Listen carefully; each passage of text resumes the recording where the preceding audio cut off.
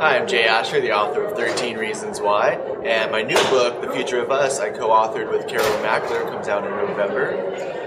Writing a collaborative novel was a fascinating experience, and I was a little afraid of it at first because there was a lot of trust involved in giving the reins over partially to another person. But then I realized it was very similar to being in a critique group, where you listen to other people's advice and you justify what you're doing and you're willing to change things that aren't working. And so it was basically having a critique group, one-on-one critique group, constantly while writing the whole book. You have to be willing to accept other people's opinions when they're right.